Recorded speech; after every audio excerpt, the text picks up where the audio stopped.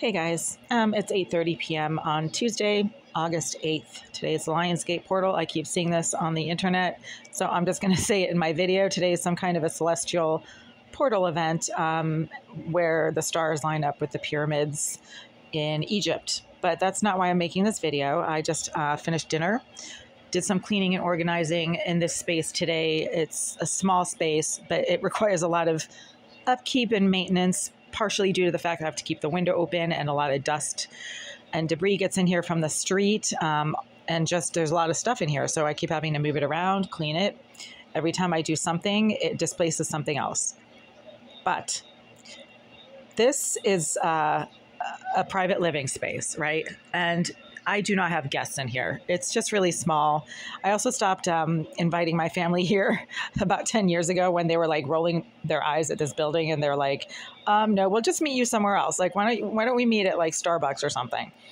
So nobody should have any knowledge of basically, you know, what I do in the privacy of this space, especially when the lights are off and I'm just lying on my bed, I'm just relaxing or trying to sleep. But over the last 8 to 10 years, I have been confronted by what is now several dozen residents of this building, along with staff, who keep telling me that everybody can see what you do in there, you crazy bitch.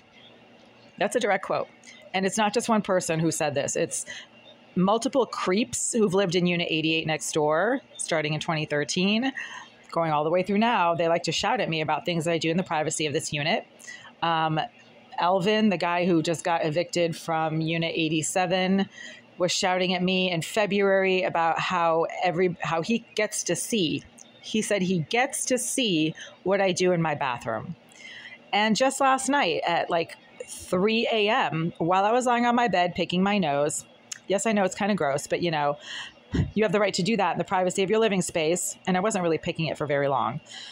The violent thug directly below in 76 started making violent pounding noises out of the blue after having been completely silent for hours and hours. As soon as I start picking my nose, you know, scratching my armpits, you know, picking my wedgie, the thug directly below in 76 evidences knowledge of that by making repeated and violent banging noises out of the blue directly below wherever I happen to be engaging in the picking activity.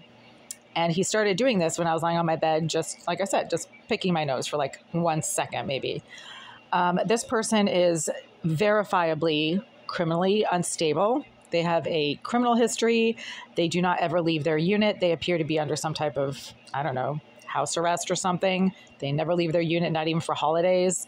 They have come up to this door, to my door, this door right here, for absolutely no reason multiple times to confront me about things that I do or say in the privacy of this living space that they have a problem with.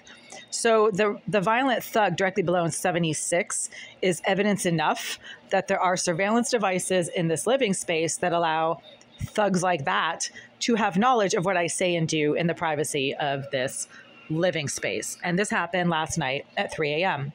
At the same time, the water from my tap suddenly started getting really smelly and stinky also at 3 a.m.